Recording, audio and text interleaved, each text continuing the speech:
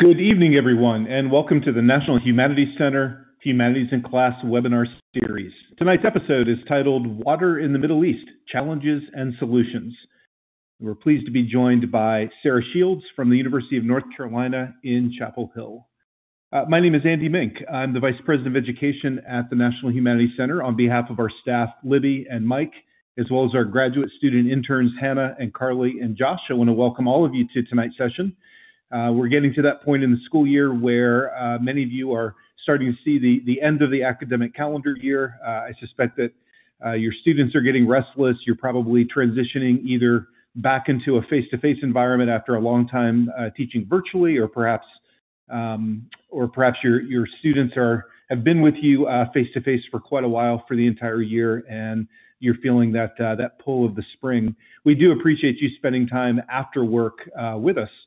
We appreciate that you've been with your students all day in some form or fashion, and that you've chosen to spend another 90 minutes talking about this compelling topic. In particular, I want to welcome some of our guests that I see in the room tonight. Some for the first time, I think.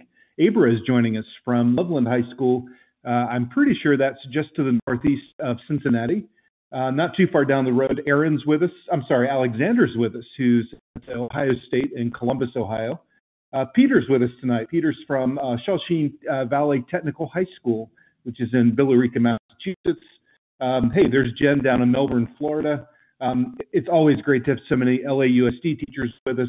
Tonight that includes Alicia and Janet and Ashley. Rachel's reminding us that it's not so sunny in Southern California right now.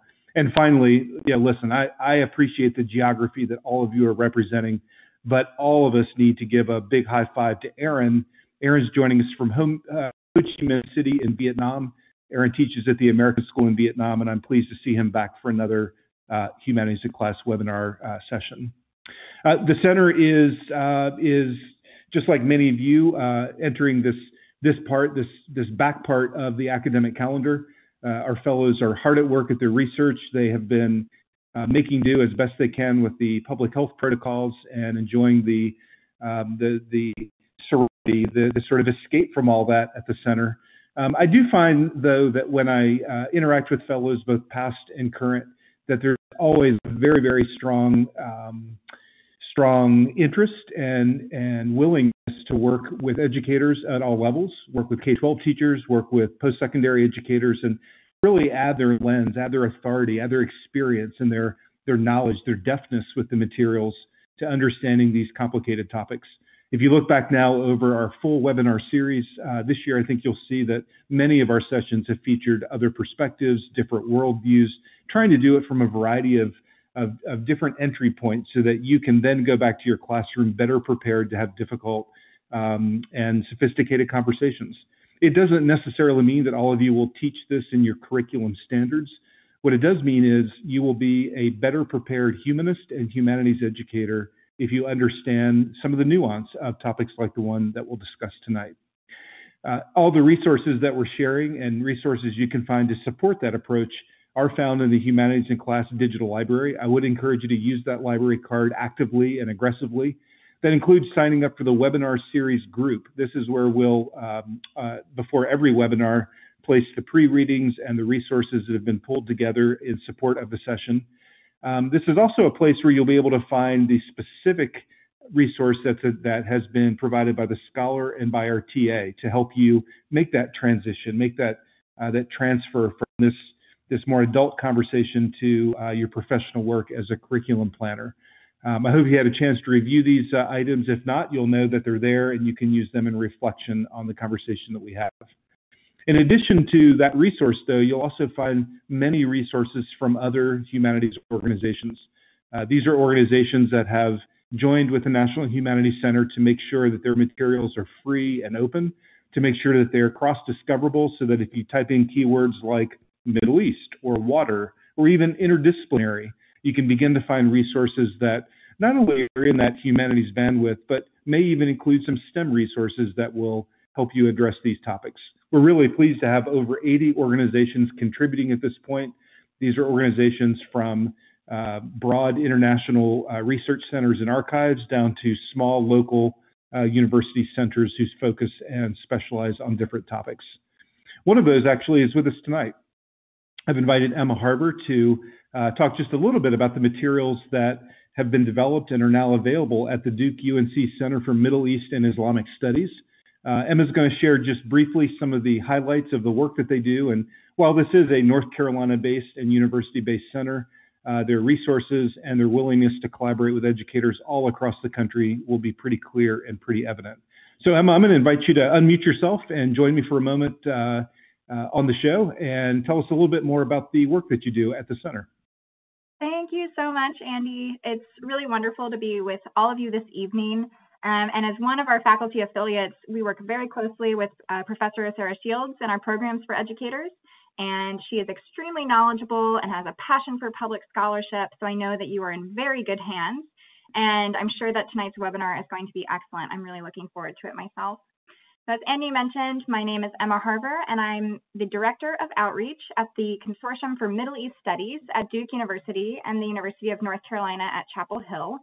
And through a competitive grant, our consortium has been designated by the U.S. Department of Education as a national resource center, and we provide reputable and relevant content about the Middle East on both of our campuses and to the public.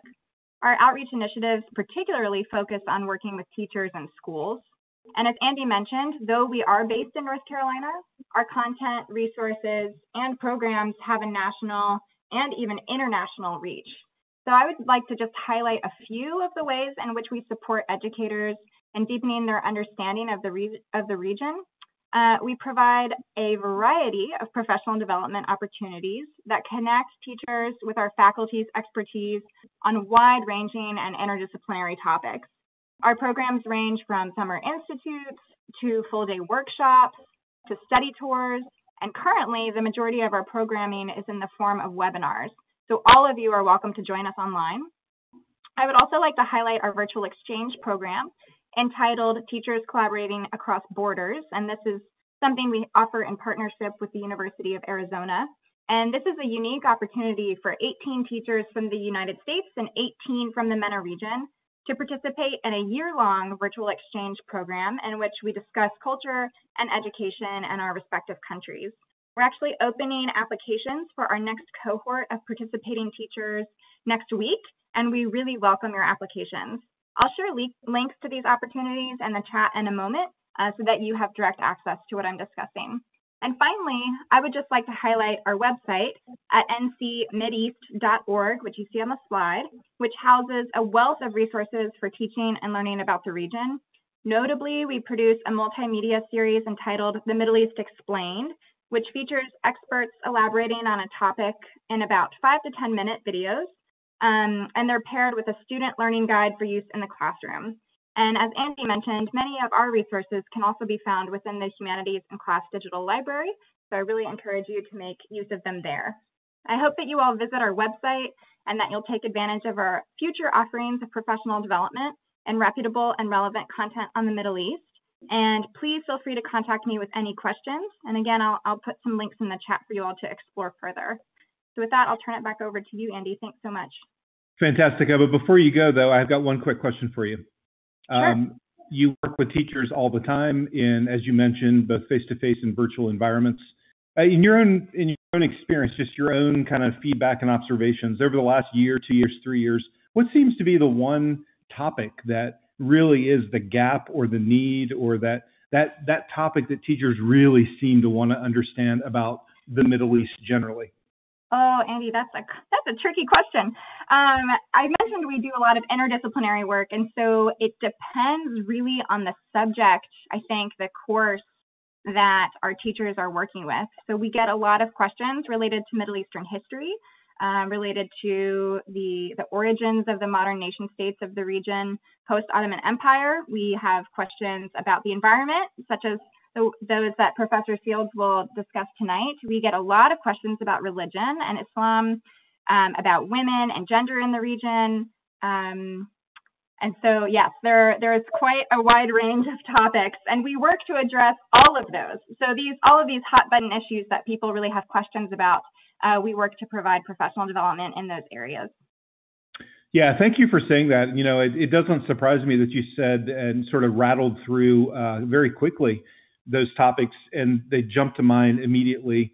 And it sounds to me like that could be it could probably be 5 or 6 webinars. And of course, if any of our teachers took 5 or 6 webinars, they would get, let me do the math, 5 times 5, 5 times 6, 30, 35 professional credit hours, all of which, by the way, does count for CEU credit, and in LA counts for salary credit. Hey, Emma, guess what? You can also take an online course that you and our organizations have developed together. Thanks for the segue. I do want to encourage anybody who's interested in these topics to also consider signing up for our online course. It'll be opening again in May, Understanding the Modern Middle East. And as it turns out, many, if not all, of the topics that Emma just shared as being these gaps and these needs, these really compelling topics that teachers appreciate, will be included in that 5-week course. We're at that point now, folks, where we've got just a few webinars left. After over 40 this year, we've got 9 left after tonight. And I do encourage you to go back and look at the calendar, sign up for some more webinars, share them with your peers and colleagues if you like, if you have interest in these topics. Could be that you're interested in the interdisciplinary nature of science and humanities, in which case Professor Adamson and Michelle Zimmerman's sessions would be intriguing. Could be that you're interested in the Middle East and issues around understanding the Arab experience in America. And if so, you'll hopefully join us with Aram Katter, past fellow and current professor of history at North Carolina State. Please do go and sign up. We have just a few more left, and we'd love for you to join us. Finally, I want to thank our Teacher Advisory Council for being so heavily involved, particularly in this pandemic year. We have opened applications for next year's Teacher Advisory Council. These will be due by May the 3rd, and we'll make decisions sometime in the middle of May. We'd love to have a wide variety of backgrounds and interests, geographies, and schools and districts and states that you can represent. We do see this as a very collaborative and mutually beneficial relationship, and I hope that many of you have a chance to apply and hopefully join us. As you know, if you've attended previous sessions, tonight's webinar, while it's audio and PowerPoint only, is very dependent on your interaction. That interaction will happen in the chat box. The audience chat box is indicated by arrow 3. If you've got a question, though, that you'd like to ask specifically of Professor Shields, please do drop it in the Ask Professor Shields button tab, and I'll be sure as the moderator to bring that forward when the time presents itself. If you have any questions or any problems with the audio or with the system, usually if you refresh your page, it sort of reboots things. If you have to log out and come back in, it does not disrupt your attendance. Please feel free to do that. But why don't you start by cranking up your audio as indicated in arrow 2 to make sure that the audio is clean and easy to hear. Once again, you have joined the webinar series tonight. Our session is titled Water in the Middle East, Challenges and Solutions. I'm joined by Professor and Director of Graduate Studies in the Department of History, Sarah Shields, from the University of North Carolina here in Chapel Hill. She's also a past fellow at the National Humanities Center back in 2006 and 2007. I want to thank and recognize David Towle for joining us again tonight. David was our TA last week for the webinar on fire. Tonight he's completing his pack by joining us for water. David is going to be dropping some links and some questions in the chat box. He's been curating some resources that he thought would be helpful for you as well. So with that, Professor, I'd like to welcome you to the webinar. Thank you for joining us, and turn the microphone over to you. Hi, Professor. Can you hear me nearby in Chapel Hill? All the way down I-40. Can you hear me? All the way down I-40. That's right. We can. Thank you so much for joining us. And you know, it's funny. I asked Sarah. I asked Emma this question. I know you have done a lot of work with K-12 teachers in North Carolina and elsewhere. What seems to be the question you get the most? What do people feel they're the most confused or interested by when you approach the Middle East and understanding the Middle East? I think generally people want to know more about everything. As Emma suggested, there's lots of confusion that their students are bringing in. And so a lot of it is just wanting more information, but there's also a sense that that they need to disconnect politics, current politics, from in this region from what's going on in that region. Yeah, I can see that, and I suspect that many of our educators also, you know, have in the back of their mind that they've got to, in some ways, unteach or disconnect the conversation from those politics. And we appreciate your guidance tonight in helping us do so. Well, thank you. I wanted to thank Andy and Emma and Libby, but mostly I want to thank all of the teachers who have spent hours and hours and hours looking at your screens, for being here yet again to look at this screen and my slides. I'm coming at this as a teacher. I've taught now only 3 courses, 3 different semesters on water in the Middle East, and done a number of sessions, as Emma suggested, for K-12 teachers.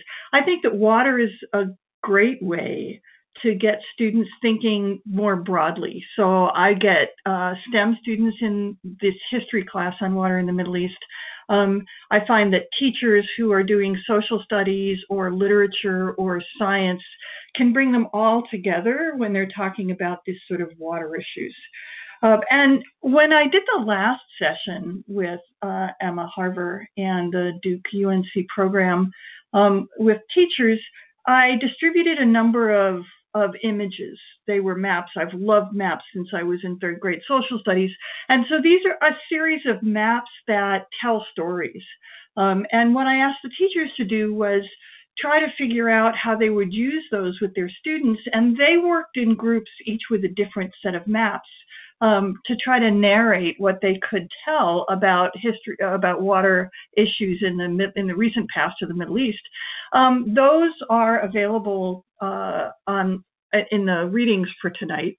I also have lots of links to the things that I use in my classes on these slides, short videos and things like that. Most of the images are linked to websites. And I would be glad to make this PowerPoint presentation, all of these slides, available if anybody is interested.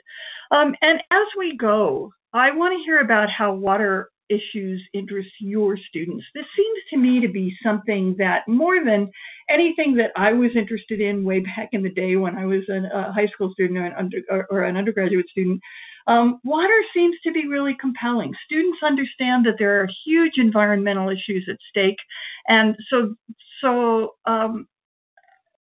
they seem to be willing to do lots of really elaborate research on water.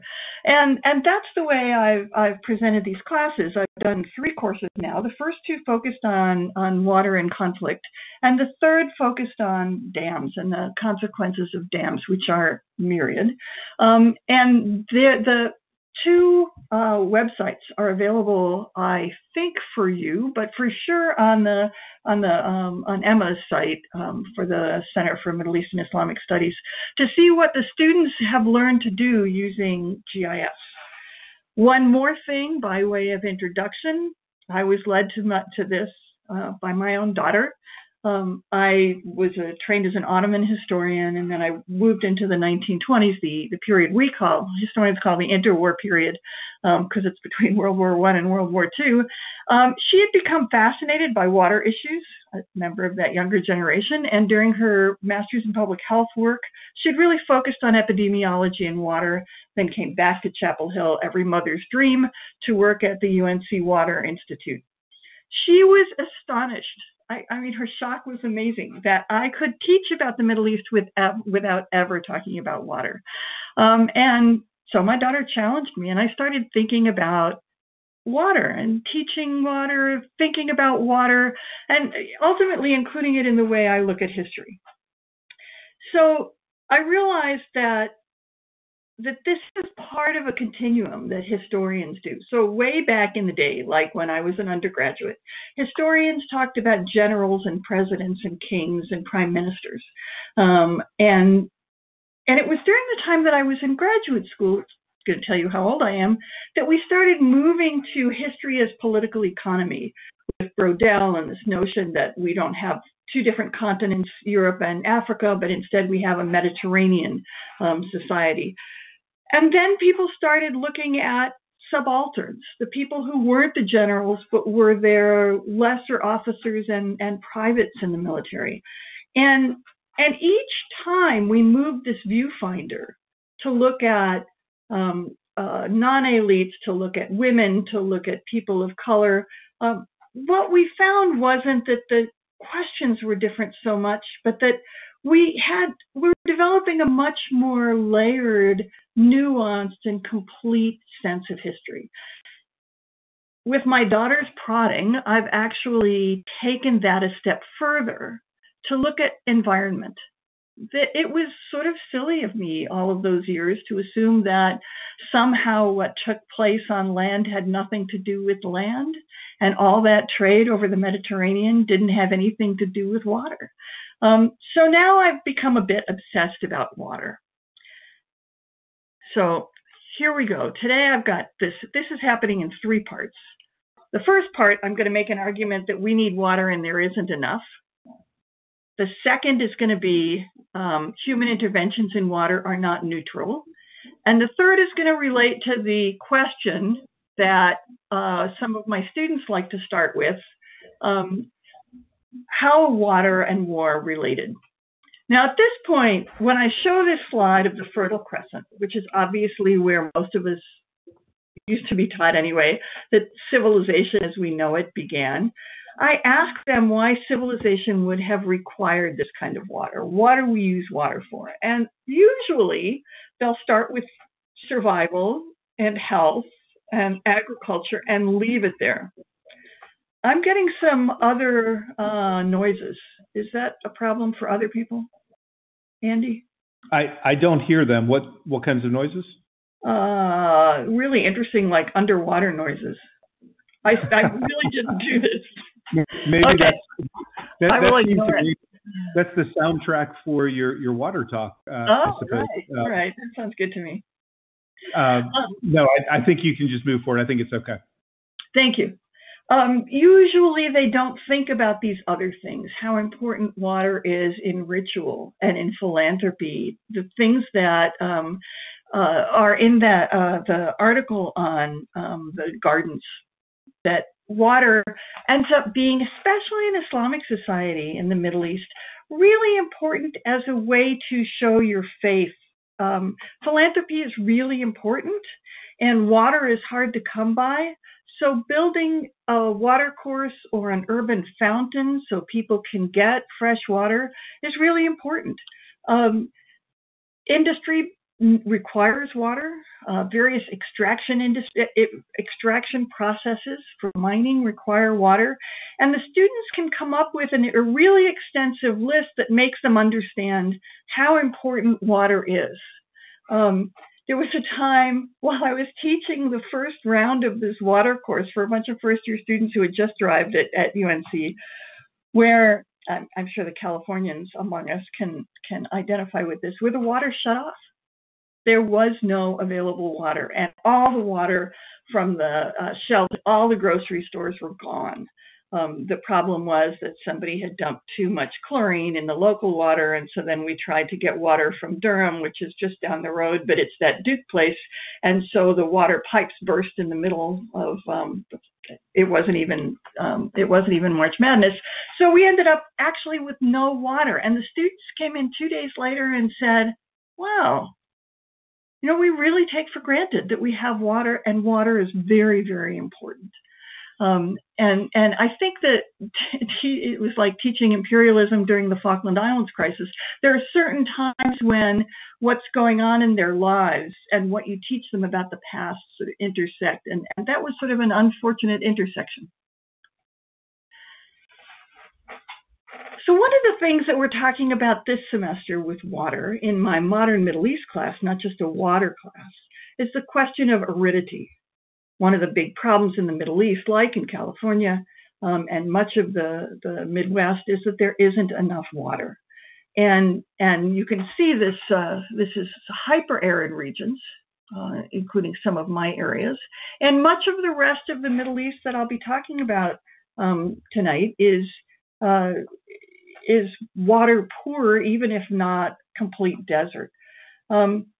So the disputes have to do with people who were writing 10 or 15 years ago saying, well, the problem is that there isn't enough water. And they talk about this Malthusian thing where we have to get rid of some of the population because they can never live in water poor areas and things like that.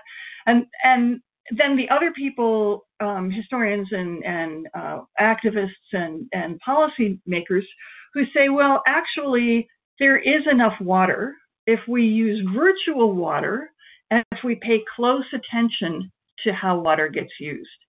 Virtual water means importing water in the form of food. So when we import watermelons, lettuce, cotton, citrus fruits, we're arguably importing someone else's water. In this country, it's often from California. I'm so glad the Californians are here. I'd love to see later in the chat how this all relates to what it's like living in a constantly arid place. The notion that aridity, that living in a desert means that you can't have an economy, is absurd if you've ever been to Las Vegas. I mean, the place is clearly very dry, and that hasn't changed the way its economy works. In addition to all of the basic agriculture and survival and things like that, one of the things that I talk about with the students is that the three monotheisms, all three faiths, have a really important element of water. In all three, water and paradise, gardens and paradise are really connected. They certainly are, and I hope you have time to read and see those spectacular images from that reading that I suggested. For Jews, it's mikvah, the ritual bath. This one we saw just about 4 years ago. It's in Sicily, actually, and it was a bath that's existed, a Jewish ritual bath that had existed for centuries and centuries and centuries, and was finally covered up to hide the continuing existence of Jewish society around 1500, when the Jews finally had to leave the area. But the Jewish ritual bath is still extremely important. This one, of course, is a famous image of Jesus's baptism by John the Baptist. The one on the bottom is a child doing wudu. Each of these has links. The one to the child doing wudu, which is the traditional required ritual cleansing before prayer for Muslims. There's a cartoon video for children about how Muslim children do wudu. So I encourage you to look through that. So if we think again about scarcity, I think it's important to recognize that people did water and agriculture really differently in the past, and to some degree in various places in the present. This is from the World Bank. Good water resource management depends on good agricultural irrigation policies. I'm trying to figure out how to make my screen bigger. There it is. Water withdrawals in the Middle East North Africa region represent 67% of renewable water resources. One of the things that people have complained about, and you'll see that in the chapter on water from the Norman Samuel book, is that people in the Middle East use 85% of all water available for agriculture. In California, they use 80%. There's this fascination with how arid the Middle East is, but they seem to do a remarkable job in being efficient in a very non-Western way. So a few years ago, we were traveling in Morocco, in the mountains, and this is what the area looks like from the road. What you see is this big row of palm trees, and behind it some houses or some desolate hillsides. What's really remarkable is that when you go into those palms, there's an extended set of gardens and fields that grow most of the food that the local population eats, and as you can see from the picture up there, where many of the small children play. William Merriman took these photographs, as well as the next one.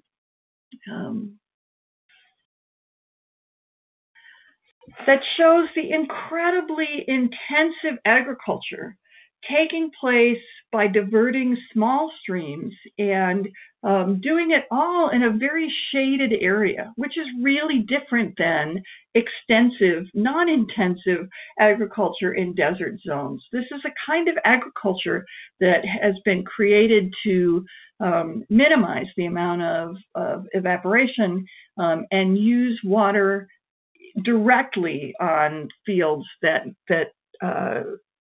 were needed at the time. So before I go on to talk about that second topic, human interventions and how they're not neutral, do you have anything that you can add to this? We'll take a moment and we'll let our audience exercise their fingers, find their keyboard, and type any comments or questions that they'd like to ask you. I can just go on if you all are, if there aren't any yet. Okay. Okay. So one of the other things that water is really important for in a desert region is transportation. The Suez Canal here cut in half the time it took to get from London to the jewel in the crown. By going through the Suez Canal, it took so much less time and was much more a secure route because it didn't go through the oceans. It went through pretty well-bounded seas. The opening of the Suez Canal was so important. Here's a way to connect science, geography, and music and history that the Khedive, the ruler of Egypt at the time, decided to commission an opera from Verdi. And this has a link to that first set of images with the music playing in the opera Aida, which is what Verdi came up with to celebrate the opening of this opera house, which coincides with the opening of the Suez Canal, from which the Egyptians expected to get an enormous revenue. This is a hilarious trailer on this major motion picture about this opening of the Suez Canal with actors that you would recognize. And this map shows where Mecca is. One of the other things that's so important about waterways here is that Egypt became one of the most important centers for the required pilgrimage, the Hajj, where most Muslims are supposed to go to Mecca during the year. It was from Egypt. It was a waterborne pilgrimage. I'm going to talk a lot about dams in the next couple of slides.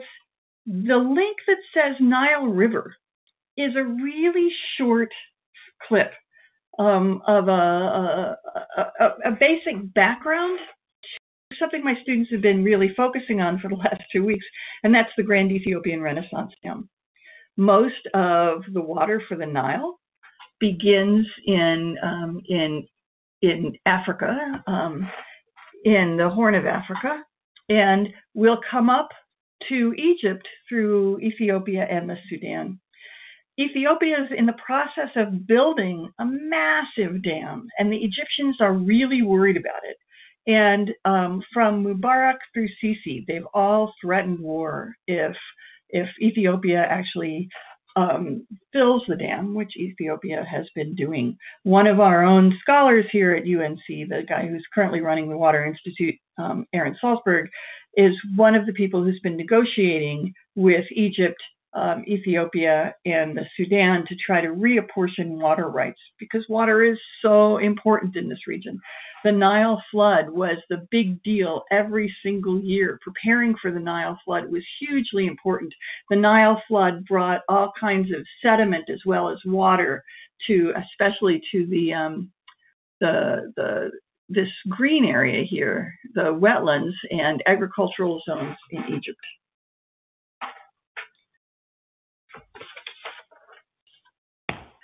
So human interventions here. Besides the Suez Canal, one of our librarians put together this map of dams in the Middle East. Each of those dots represents a dam that has been built by one government or another in the region. The students worked on this site the human consequences of dams in the Middle East. What they did was, using GIS, documented the effects that these dams would have on the populations and asked the questions about whether the dam would meet the requirements that had led to its being built. And I really urge you to look at these. They're GIS story maps, but they're also ArcGIS maps in them. So these students, again, in a history class, deal with history and geography and learn how to make maps. And some of them dealt with hydrology, like how far underwater would various cities go when the dam was completed. One of the most controversial dams is the Ataturk Dam, which was one of the kickoff dams for this Southeastern Anatolian project that we generally call GAP. Now, I wanted you to see where the GAP project is. It's all the way over here in the eastern part of Turkey.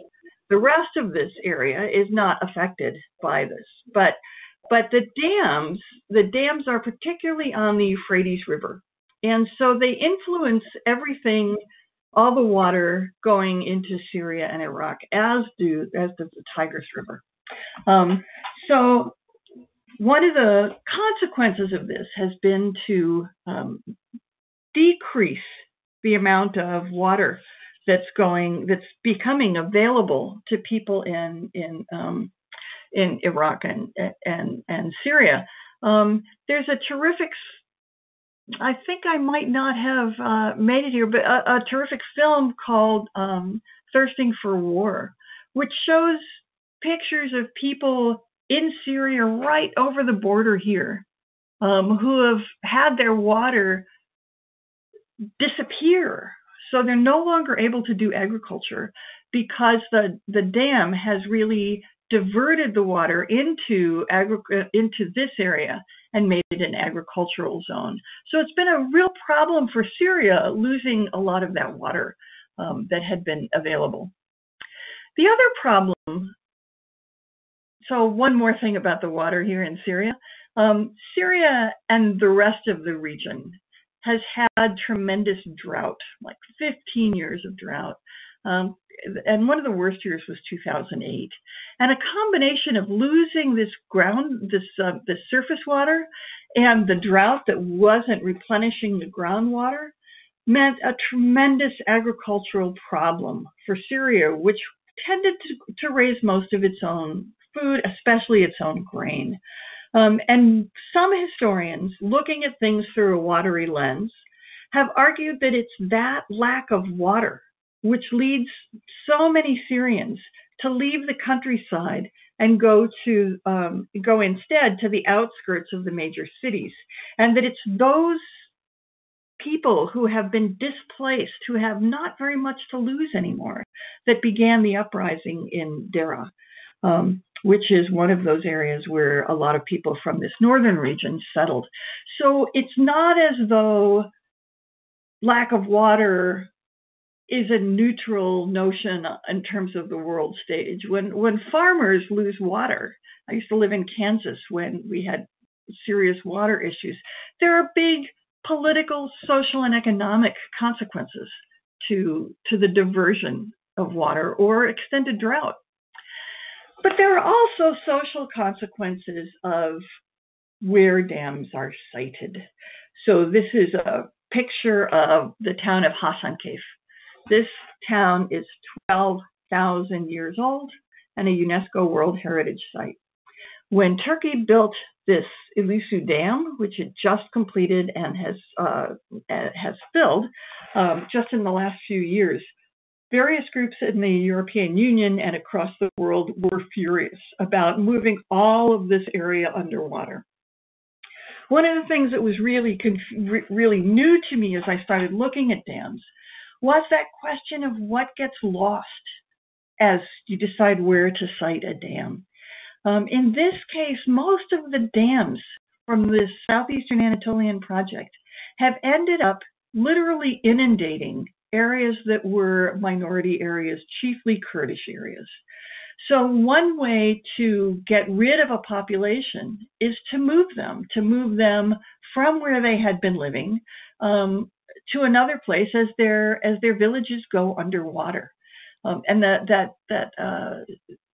website that the students put together on dams was pretty mind-boggling to me. I knew in theory what was happening with the southeastern Anatolian, the GAP project, but I hadn't realized specifically what the consequences were and how clearly they'd been thought out. Here's another example.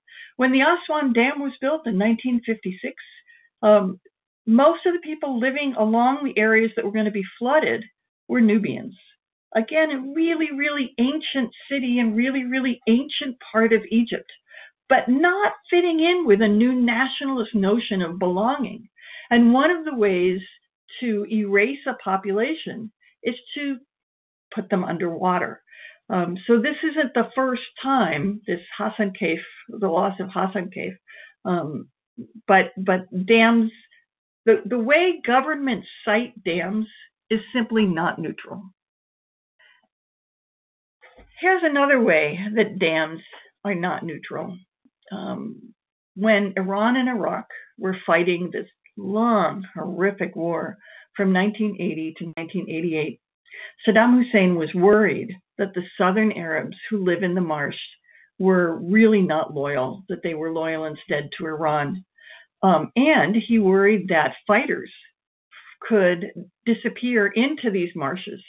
I'm not sure why we talk about draining the swamp as a good thing, but in this case, we have wetlands, swamps, marshes that for centuries and centuries and centuries from before biblical times were where people lived.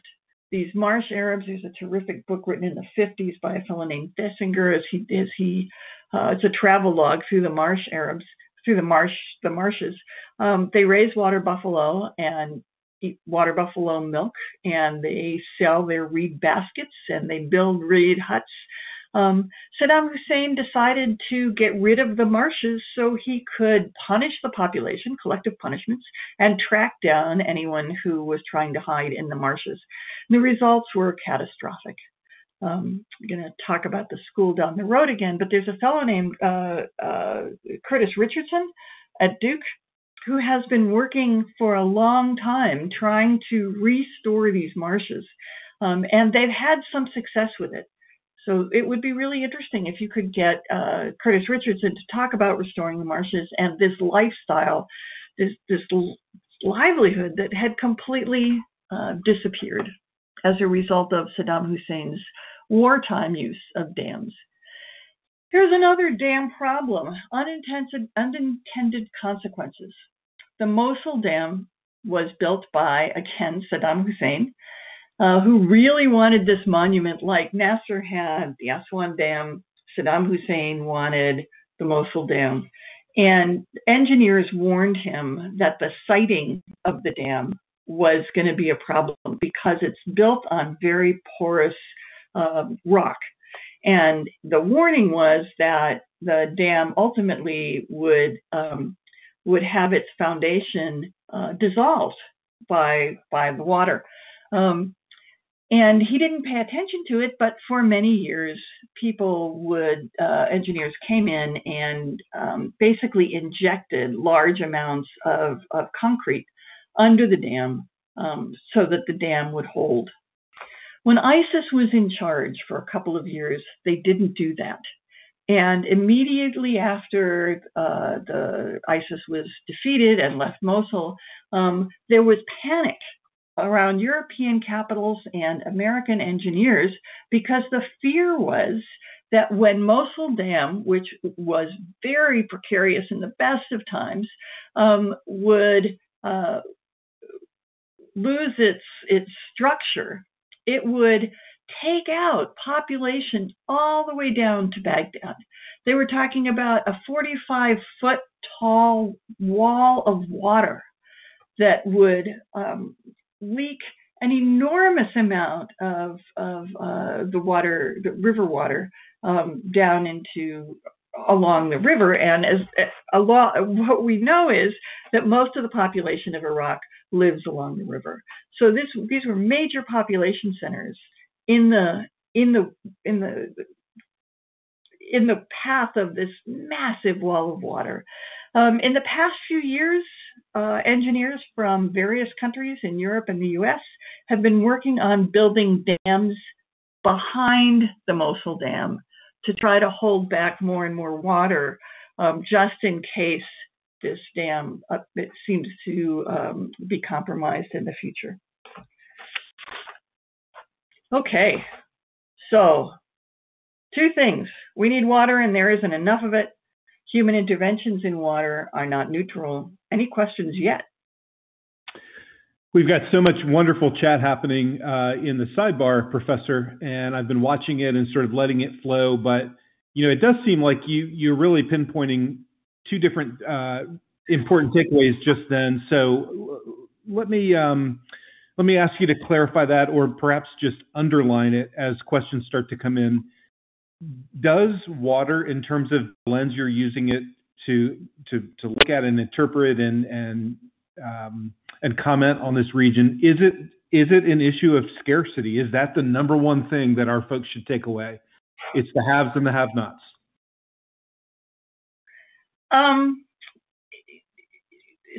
So I say look at Las Vegas. There isn't enough water in the Middle East. There are ways around not having enough water in the Middle East that involve really good care over the sorts of crops that are grown and the allocation of water and the distribution of water. And those are political policy decisions. They're not environmental decisions. And I think that's really hugely important. One of the problems has been the climate change is making things worse in this region. But the other thing is a series of choices. So that at one point in the 1980s, USAID wanted Egyptians to stop producing lentils and onions and their regular food, and instead produce meat for an export market, so that they would have hard currency and for their own market. And I would ask the people who are here who know lots more about this than I do, what's the difference between growing lentils as your protein and producing cattle as your protein in terms of the amount of water required? So part of it is intervention in a completely non-environmentally appropriate way. I mean, people know what can grow without irrigation. When I traveled in southeastern Turkey, soon after, in 1996, perhaps, 2006 maybe, I've been there a number of times, I was shocked to see cotton growing in southeastern Turkey. This is a desert area where they were taking precious water resources to grow cotton in southeastern Turkey. Now, I know that growing cotton in northeastern North Carolina makes a whole lot of sense, but they were growing a crop not for local consumption, for export. It was an incredibly water-intensive crop. So I don't think the question that why students and various scholars have convinced me is it's not so much that there isn't enough water, but that people have to be really careful thinking about how to use water. And from what my sister lives in California, and William is from California, so I'm constantly, every time I talk about water, I'm being told about droughts and almond trees and various things in California. And I think it's a serious issue there too. I mean, how when there's finite amounts of water, what should it be used for? Right. That's a great way to summarize the challenge. We've got a couple of questions that maybe at least nodding towards possible solutions. Eric, who's joining us from mid-central New York, is asking if you can comment at all on the cost and the effects of desalinization. Can you speak to some other more scientific solutions? Desalinization has a number of costs. Is it Eric? Yes. I'd be curious about his thoughts about that. In some places like Saudi Arabia and along the Gulf states, they have a lot of power and very little water. So they've been investing in desalination, and it's getting cheaper. It's still a use of fossil fuels to have water that they can then use to do things like make snow. The Israelis have been using it since the huge drought hit them in 2008, and not having a local source of energy, it's quite expensive. But they're growing date farms in the desert with some desalinated water. The other environmental cost, besides the burning of fossil fuels to create drinkable water, is the salt itself. As long as the oceans stay large and not too many people have extra salt that they have to dispose of, then that's not an immediate issue. One of the things that made me think about the question of salt is the problem of, and I'm going to talk about Israel and the occupied territories here in just a minute, is the problem with getting water into the southern part of Israel and Jordan. And one of the suggested possibilities was to create a red dead canal of some kind. So to take salt water from the Red Sea up to the Dead Sea. But the big problem is that, the Dead Sea is very, very salty as it is. That's making it more and more, it's shrinking as more and more evaporation takes place. And the problem with piping that much salt water across the territory is potentially a problem in terms of soil salination as well. Great, thank you. This question comes from David. David's joining us tonight from San Rafael City Schools in Northern California. David's wondering if there are any alternatives for the current dynamic of the nation state developing a disruptive dam or intervention out there. Wow, that's a great question. How could we make dams that are not disruptive? One of the things that my public health water daughter would say is that dams have to be really carefully planned, not only for the social policy implications in terms of inundating whole villages and populations, but also once you dam water, the nature of the water changes. And what they found with the Aswan Dam is that new kinds of diseases became really prevalent as the water temperatures increased. Because you've got water that's stagnant behind a dam, those temperatures increase and new kinds of diseases show up. Well, the students were completely fascinated, and I can provide a reading about that if your students are interested in health and medical issues. But the consequences for dams are so wide-ranging. Is it possible to build dams that are positive? I think people have been doing that from the time we started talking about Mesopotamia. The populations along these rivers often did dams and diversions on very small scales, and there's this big ancient history dispute about whether it's necessary to have a central government in order to have irrigation or not. And one of my professors decades ago in graduate school was one of the first to say, you don't need a central government to have dams. It's counterproductive. What you need is smaller units building their own dams, not these massive nation state, we've got an Ataturk Dam and we've got a Nasser Lake and all these various, I think Assad has one named after him at this point in Syria, that we don't want these big dams. May be the problem. Maybe that small dams are fine and big dams are not. And if there's somebody who does public policy and dams, or if Katie is on here, I would really like to hear their answer to that. As a matter of fact, there is an excellent scholar in Oregon right now, Kate Shields, who might be able to comment in the chat box. I appreciate seeing her join us. I do too. It's nice to shout out to your daughter. It's so nice that she came to hear your talk. Yeah, well, she got me into this. So, Professor, it's my job as the moderator to also keep us on time. We've got about a half an hour, so I see you've got one more big section. Why don't we get into that, and then we can continue to queue the questions. Again, Kate, thanks for joining us. So, the question is whether we're going to have wars over water, or at least that's what the policymakers say. People from the UN have been predicting water wars. Water wars of the next century will be over water, not oil. Fierce competition for fresh water may well become a source of conflict and wars in the future. The next war in the Middle East will be fought over water, not politics. So there's been all this drumbeat of if we can't figure out water, we're going to end up with war. We're going to fight over water. And then we have somebody, I think I put in the readings, person named Wendy Barnaby, who said, no, actually water is so important that we will never go to war over water. We'll use virtual water, importing our food.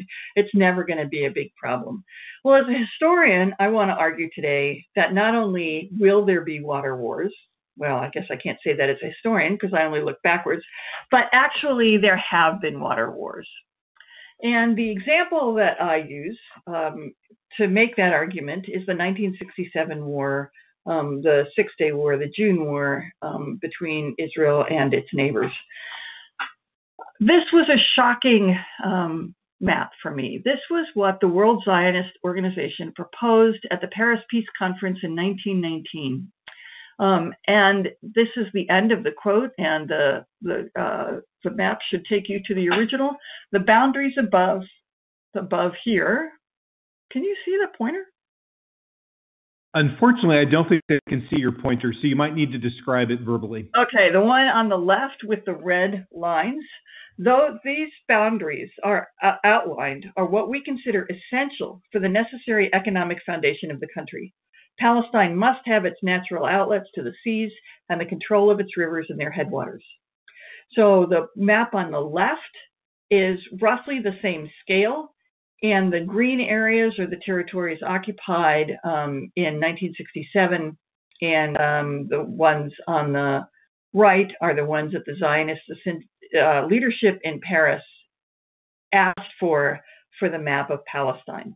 They understood that it would be necessary for them, in order to control the Dead Sea and the Jordan River, to have adequate water for their whole population. They needed to have both sides and the headwaters of the Jordan River.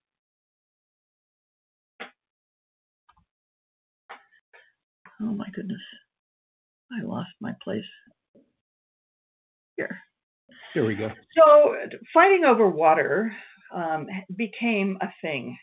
Israel insisted on making the desert bloom, and the way they wanted to make the desert bloom was to take water from Lake Tiberias, which is where you see those red lines coming from, also called Kinneret, or the Sea of Galilee, and moving all of that in a conduit called the National Water Carrier, that red line that goes all the way down into the desert. And the idea was they could make the desert bloom if they took water out of that lake and moved it into the desert. And they did that. The National Water Carrier was completed by 1964. At the same time, the Jordanians did an East Gore project, which took water from the other side and a little bit higher in the Yarmouk River, which is on the Jordanian side of the Sea of Galilee, Lake Tiberias, Kinneret, and moved it parallel to the Jordan River and down into Jordan. This was an agreement that basically had been negotiated as the Johnston Plan of 1953. It was sponsored by the United Nations and backed by the United States State Department. And if you're interested in how U.S. history plays into this, it was the people of the Tennessee Valley Authority that were going to supervise this project. The idea was to create a series of dams to provide power and water for irrigation to both the east and the west bank of the Jordan River. Both of these projects were completed, but Israel began taking lots and lots of water out of the lake and away from the Jordan River. And an Arab summit in 1964 decided to divert the headwaters farther up above that lake to prevent more of it from going downstream and being piped down to Israel's deserts to make the desert bloom. Israel claimed that this diversion farther upstream infringed on its sovereign rights, and estimated that the diversion would cost it about a third of the Jordan River water that they needed. Israel from 1965 on began attacking militarily, attacking the bombing into Syria as there were increasing efforts to do this water diversion further upstream.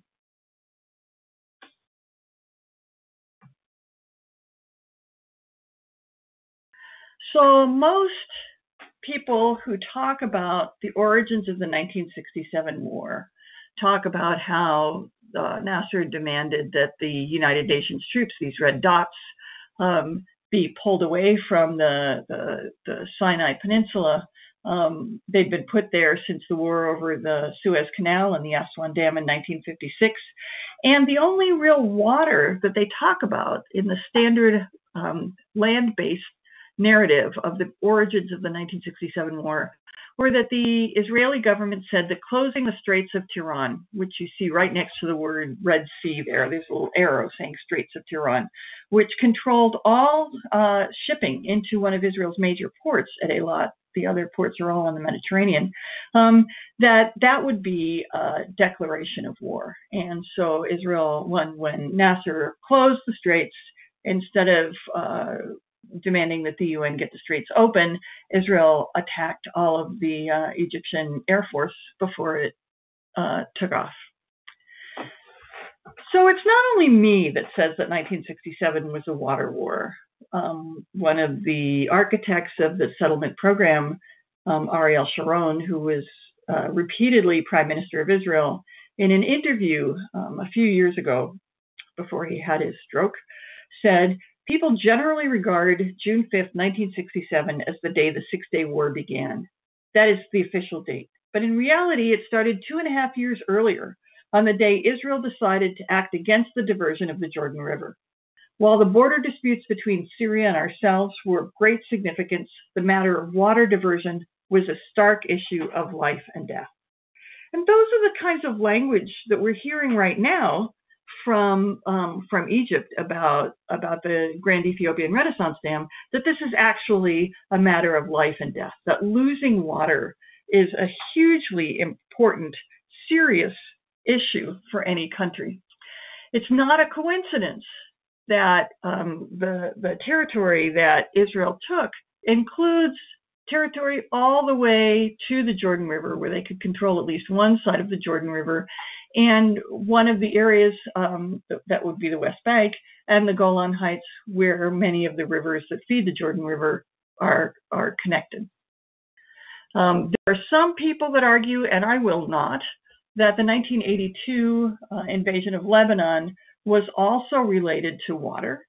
But actually, Israel retained areas that they took in 78 and 82 for many years, including areas that could have been used, like those areas in 1965 to 67, for water diversion.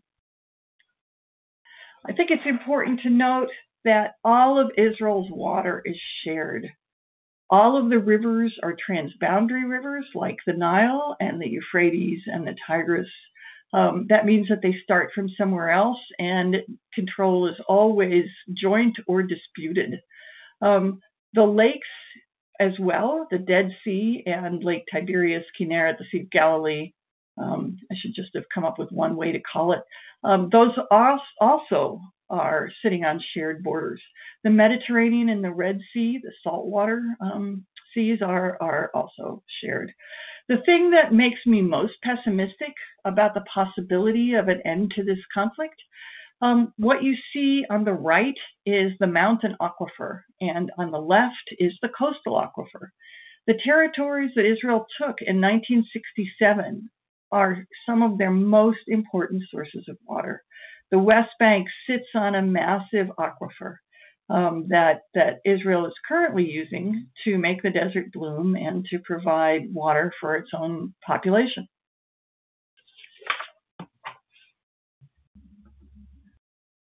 Al-Haq is an NGO connected with legal issues. And I won't read this out. I guess I will read this out. In the West Bank, some 313,000 Palestinians across 113 communities are not connected to a water network and are considered at high risk of water scarcity. Approximately 50,000 Palestinians in 151 communities live on less than 20 liters per capita daily, which is the minimum amount recommended by the World Health Organization for short-term survival in emergency and disaster situations. In stark contrast, the more than 500,000 Israeli settlers residing in settlements in the West Bank, including East Jerusalem, consume approximately 6 times more water than the Palestinian population of almost 2.6 million people. In the Gaza Strip, more than 1.6 million Palestinians have only one source of water available, 90 to 95% of which is unfit for human consumption. So I want to suggest that water has been used in a very deleterious way, ways that are really awful for certain populations, like the population of the West Bank, like the population of Hassan Kaif and the Nubian villages along the Nile River. But that water can also be used in a remarkably positive way. And here's one example. What you're seeing here is a map of the Alexander River that starts in the West Bank and ends in the Mediterranean. And in the process, it crosses over Israeli territory from within the 48 lines, the green line as they call it. This river was filthy. It had industrial runoff, it had agricultural runoff, it had trash. It was not being taken care of. And the problem with transboundary waters are that if the person that is upstream from you messes up the water, it's messed. There's no real way to unmess it once it crosses the border. So what happened was that the Israeli government funded a cleanup operation on the Israeli side, and the EU funded a cleanup operation in the West Bank. And within a couple of years, the Nile turtle had returned to this. I don't know why the Nile turtle is this far away from the Nile, but it was endangered. The water has become clean, as you can see. This is a model for how populations that don't get along need to get along because of water issues. That water flows, and because of its fluidity, it's extremely important for people along its route to be able to get along over water. Let me give you one more example. We're back at this previous slide. This is something that I talked about just yesterday with grad students, and there's a terrific film, short video that PBS did about the problems with water in Gaza. The problem with water in Gaza is that Gaza has been under siege for many years. All of the things that would have been helpful for dealing with sewage are not able to be taken into Gaza because the Israeli government says they could be dual use. So various cleaning agents and concrete and electricity electrical implements of various kinds are not allowed in. One of the consequences of that is that sewage leaves Gaza into the Mediterranean, and the water from the Mediterranean flows north. So the short video ends with this amazing picture of the northern wall around Gaza, and the map that shows how directly to the north along the coast, there's a desalination plant on the coastal aquifer, and it's shut down repeatedly because raw sewage keeps entering the plant. So 95% of the water in Gaza that comes in through the aquifer is now polluted and unavailable for use. But it's not only the Gazans that are suffering. It's all of the Gazans and all of the people farther up the coast who can no longer swim in the beaches and whose water purification plants are constantly shut down because of the raw sewage. So one of the things that I want to leave people with is this very positive future where people recognize that the very fluidity of water makes it not so good as a weapon of war, but makes it a terrific potential implement for peacemaking. And so I love your challenges. Well, that's a fantastic and very optimistic way to draw some conclusions. I've got one question. This is from Alan. Alan's joining us tonight from Colorado.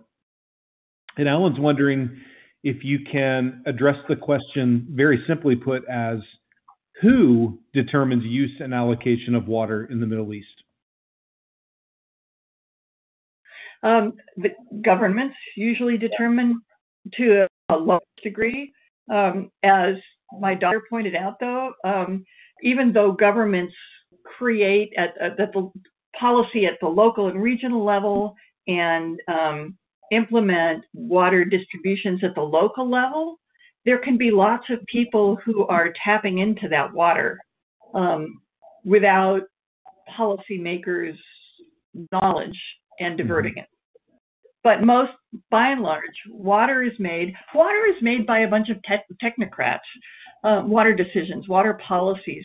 And it's fascinating that what I hear from people involved in these kinds of negotiations is that the technocrats, like from Ethiopia, Sudan, and Egypt, can all agree, and then it becomes a political football among the governments. Great, thank you. I see you've got a few more slides still in your deck. Would you like to cover those, and then we'll conclude with a handful of questions at the end? They're only really intended as question answering. Oh, got it. I'm sorry. So, but well, I can if you want to see them. Well, this is a good chance then to invite our audience to bring forward some questions, particularly, I think, in the ways that you've referenced this several times, being able to view this as both an historian and as an educator, a teacher. I'm curious, you've talked a couple of times about the transformation as a scholar that you have gone through to see water as and to use water as one of the primary vehicles to understand this region. And you'll never go back. This will always be a part of your frame. Does the same thing happen with your students when you introduce water as the primary concept to them? Do you see that aha moment at the university level? I absolutely see that aha moment. It's just really astonishing, partly because it seems like this generation is so keyed to environmental issues, but they're really excited, partly because water is something that's so understandable. Yeah, on such a human level, it certainly is. I noticed early in the talk, tonight's conversation, you mentioned some of the ways that water is embedded and represented in different religions, which it seems to speak to, there's the sort of the daily physical need of water, there's the infrastructure need of water, but it seems too that there's a deep spiritual connection to water in this region. Can you talk a little bit more about that? There's absolutely a deep spiritual connection with water. In the Quran, all of the images of paradise are water filled. It's water gardens. Anyone who can afford to put fountains into an urban space for collective use or into their own garden for local use, water is just recognized as one of those parts of creation that's hugely, hugely important. So one of I will certainly do some these other maps. This what you're seeing here is Saudi Arabia. Like Israel, they wanted to make the desert bloom, and they did it. I moved here from Kansas, and this is one of those enormous round irrigated areas where they're where they're basically pulling dinosaur water up to the surface. These are very long-term, millennial-old water aquifers that they were using to create their own food. And the reason they were doing that was because they really, really, really wanted to be independent in terms of food. Like the United States is concerned about our oil independence and our economic independence. The Saudis were really worried that they would be reliant on others for food, and that really drove them crazy. So they were pulling up this water until it became really clear that they only had a few more years to go. And so what they decide to do then is buy other people's water. So the Saudis started buying land in Ethiopia and Sudan, and starting to have their own farms produce water, produce crops, produce food for Saudis in a new kind of colonialism.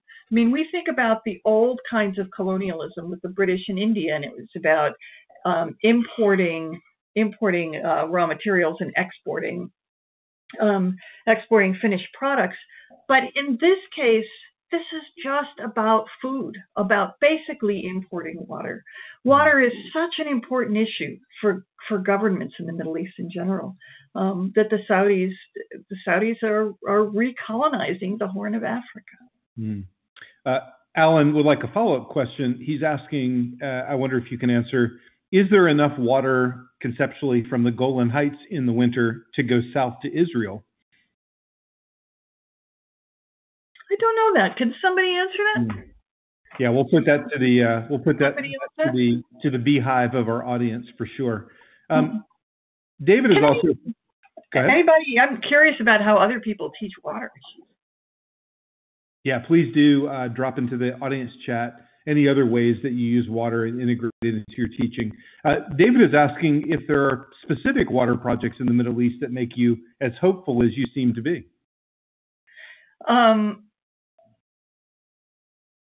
No. That's okay, because optimism can be broad and conceptual, or sometimes it can have specific examples. But your optimism seems, it does seem though to be grounded in some reality. What makes you so optimistic? It's the Israelis are not going to be able to tolerate not having pristine beaches, so they're going to have to help clean the sewage in Gaza. Just like it was necessary to clean up the Alexander River, transboundary waters. One of the things that's really fascinating to me about transboundary waters is that there's no real accepted international law about it. So, for example, Egypt has always claimed the rights to use all water from the Nile, even though it's the last country on the river. Whereas Turkey claims the right to use all water it wants to from the Tigris and Euphrates, even though it's the first country on the river. It originates there. So if the Turkey demand that water that originates in Turkey is all available to Turkey, then Ethiopia should be using all of the Blue Nile River, and Egypt should be getting very little of it. There's a lot of it's really fascinating to listen to Aaron Salzman talk about the negotiations over the Greater Ethiopian Renaissance Dam. He's been one of the negotiators for the U.S. on behalf of the U.S. government that's trying to mediate this dispute. And Emma and the Center for Middle East and Islamic Studies has recorded a lecture with him where he talks about what it's like to become a diplomat and talk about issues with water and things like that. And he's very optimistic for the similar sorts of reasons. You can't indefinitely deprive a population of water. You can't make water filthy and expect people to tolerate it. And water is so essential. So I sound like Wendy Barnaby. On one hand, I can make the argument that water has occasioned war and has, in big water projects, created devastation for populations, and still say, if there's going to be peace, water can be the vehicle. which is not to say as a historian there will be peace and water will be a vehicle. But if any of our students, and I'm still really counting on this generation, if any of our students think about trying to create peace, water would be a really good entree into the project. Here's a question that's come in from Lori. Lori is joining us from LAUSD. Lori's asking if, with Israel's desalination plants in effect, how have many other countries tried to get water from Israel, even though they're, in quotes, enemies? Israel's proximity to the Mediterranean Sea gives it more power to control water if it's desalinated. Israel has no cheap energy, so it's not in a position to actually export water, except in the form of, now remember that one of Israel's most famous exports, at least, is citrus, which is very water intensive. So Israel's not really in a position to get rid of all the salt and send it around. On the other hand, I'm looking for a map here. These areas, especially here, they're doing an awful lot of desalinization. And for them, they not only have a huge amount of water available, which is more than the Mediterranean water, but they also have still not an infinite amount of power. I mean, it is finite and it will disappear, but they are actually producing, they're taking salt out and using that for their own purposes, and exporting some water around the region. The other thing to think about is the FedEx Center on UNC's campus is doing this. The Israelis do a huge amount of it. What they do is clean sewage water to the point where it can be used for crops. And so they're doing a lot of water recycling. You've given us fantastic insights to the Middle East tonight. Are you aware of any scholar or organization that is taking these lessons learned and applying them to domestic issues around water, both challenges and solutions? What can we learn domestically from what you've described tonight? Domestically in the U.S.? Yes. Oh wow! I think you've got a whole lot of experts on that in this group. I couldn't even begin to suggest things except that I actually a few years ago was in the Rocky Mountain National Park and saw the origins of the Colorado River, which has been so used and abused. I don't think the United States, outside of California, is doing an awful lot to take care of our own water resources in terms of recycling or thinking about dams and consequences.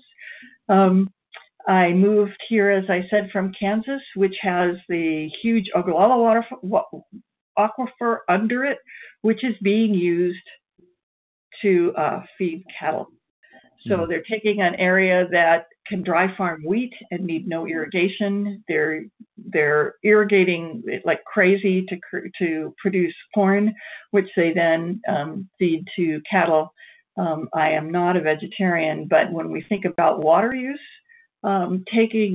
grazing makes a whole lot more sense in western Kansas than corn feedlots do. So I think that there are lots and lots of, one of the things that's really fascinating to me is that we keep talking about water as though it's something that if we were to just take shorter showers, we would fix the problem. But the problem seems to me to be in large-scale commercial agriculture, large-scale commercial mining, and big projects, not how much water you take in your shower, which isn't to say you should take 3-hour-long showers. I think one of the problems is that I see water as a public good, as I saw some people in the chat at the very beginning talking about. I think that water is a public good. Clean water is a human necessity. Places like Flint, Michigan are now acutely aware of what happens when we don't care for the water infrastructure or when we're trying to not spend enough on the water that humans need. That's not to say that none of those things are changeable. I think that they all are. And it's our students that are going to make the changes. So thank you for your work.